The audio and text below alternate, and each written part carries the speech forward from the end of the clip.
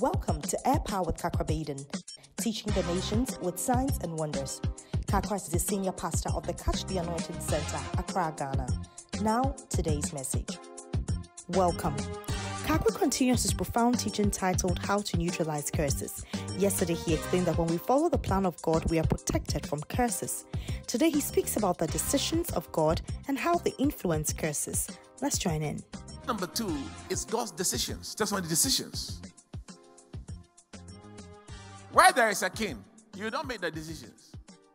It is the king that makes decisions on your behalf. As the king of the house, when my children were growing, I made decisions on their behalf.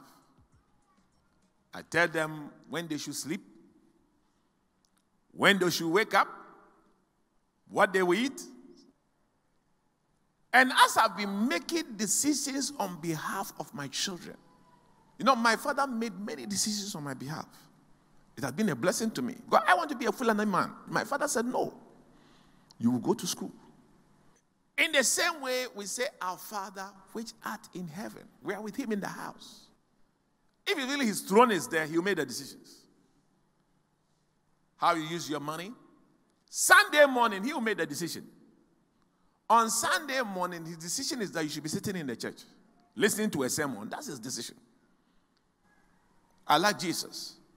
Luke 4:16 says, as his custom was, or manner was, he went into the synagogue on the Sabbath day. Even Jesus, who was a man, every Sunday morning, he goes to church.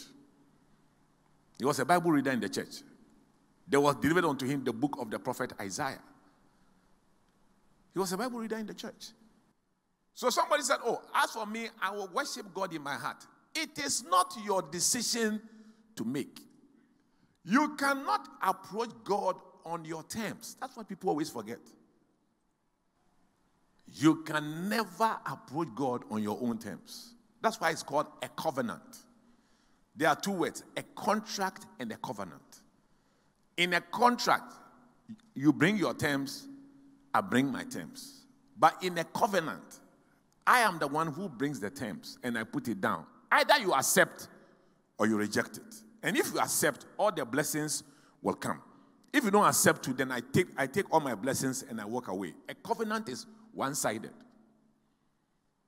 So decisions. You don't get up and say, on Sunday I want to go and wash my car. No. When the throne of God is there, you don't get to make the decisions. God makes the decisions. You may not even feel like giving an offering, but it is not up to you to decide. It is his decision. Hallelujah. Jesus, when he created Adam, Genesis 2:50 says, the Lord God took the man and put him in the Garden of Eden to dress it and to keep it. The Lord God commanded the man, saying, of every tree of the garden thou mayest freely eat. But of the fruit of the tree which is in the midst of the garden, thou shalt not eat of it, neither shall you touch it, lest you die.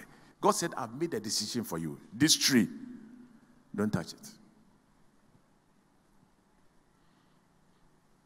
The throne of God. I don't know whether you are willing to go for God to make this. And you know what? The more you progress as a Christian, the more the decisions go into little, tiny things. At the beginning, the decisions look like only on big things. But as you draw closer to the Lord, you realize that now he's making decisions on even small things. That's why whatsoever therefore you eat or drink, or whatever you do all to the glory of God. It will reach a point, God will make decisions on even how to eat.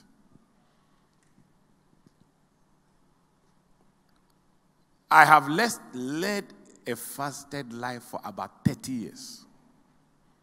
How did I come by that? I used to eat breakfast, lunch, and supper. Then one day the Holy Ghost said to me, for you to pray effectively, you cannot be having this breakfast, lunch, and supper. So, when you wake up in the morning, you will pray, and you will fast. And you will end the fast at 6 in the evening. I did it for many years. Then when I became 50, the Holy Ghost said to me, no, change from 6, move to about 2 or 3, because now you are older. So basically speaking, I'm always fasting. I have not said go and do the same. Maybe he says you should eat and drink. I don't know about you. Are you understanding me?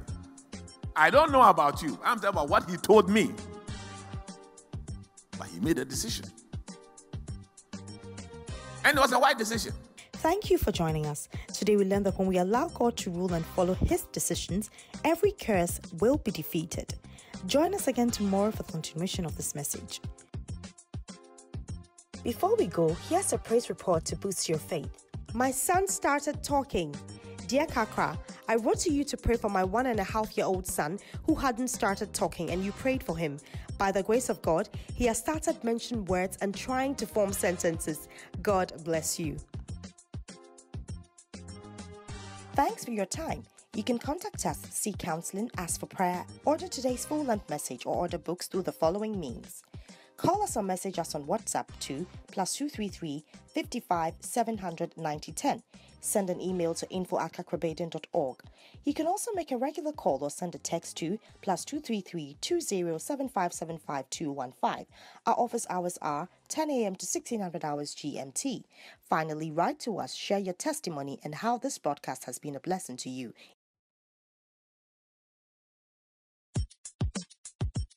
Have you ever experienced periods in your life when you felt tired and disillusioned about the very things that used to excite you? It could be a marriage, a job, or your relationship with God. The daily grind of life can sap energy from your soul, mind, and emotions, leaving you depleted.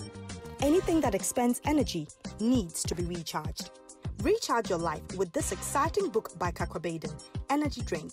It will keep you fired up to face each day with faith, hope, and love. You can order this book through the following means.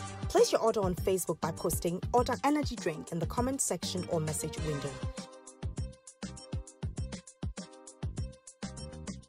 This book is also available as an ebook on Amazon Kindle or Kobo.com. We also deliver worldwide.